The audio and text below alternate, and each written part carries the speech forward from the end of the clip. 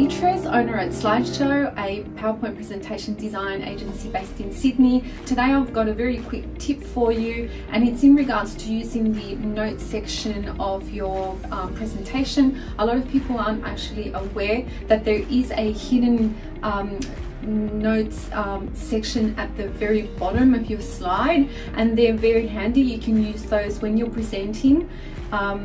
Your audience won't actually see those. So another great thing about having the notes section of the presentation is that you can actually dump most of your speech or your text in the bottom, and then you can condense the information on the slide so that your audience aren't looking at everything that you're going to be covering.